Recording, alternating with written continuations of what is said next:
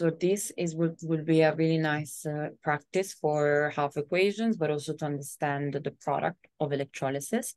And let's look at the two important rules for understanding which one is the product. So one thing, as I mentioned already, is that at the cathode, remember, cathode attracts cations. And remember that cations are those that are positively charged, okay? And at the cathode, because those are positive charge, they become neutral, so they gain electrons.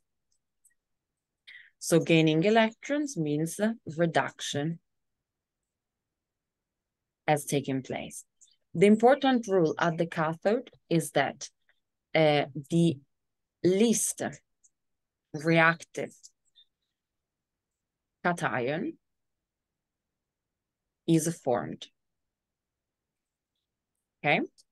So if we have, for example, an aqueous solution where we have H plus and magnesium 2 plus, hydrogen will be produced as a product, as a gas, because electrolysis, remember, always forms the elements. So from ions to elements would be the least reactive.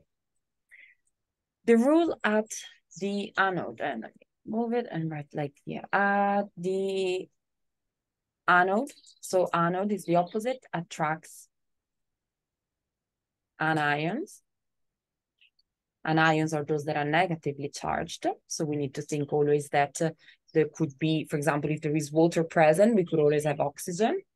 Okay, so we need to identify the negative ions. And these negative ions, they're already negative. So to form the elements, they will lose electrons. So they lose electrons, which means that they are reduced, no, sorry, oxidized. So oxidation takes place. Oxidation at the anode, oxidation takes place. And the rule for that is that so oxygen would be formed. So as an O2, of course, its element, oxygen is formed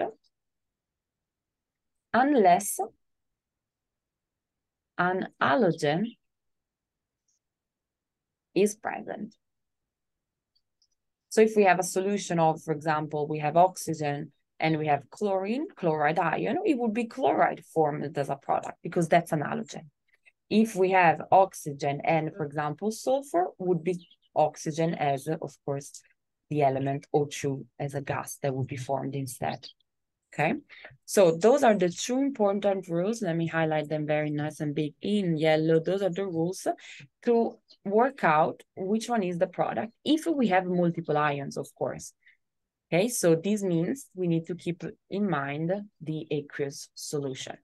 If it's molten, remember, it's just the molten means in the simply liquid form. So you have only the ions of the ionic compound free to move, okay? While aqueous means dissolved in water, okay? So you could try to complete this worksheet and practice the half equation. I have a lot of other videos about half equations actually that could be useful, but for now I want you to practice at least the products at the negative and positive electrode. Just the last thing to mention before you start, that the negative electrode, it means that attracts positive. So what is that? Is the cathode. While the positive electrode attracts negative, so it's the anode. Okay, now you can get started.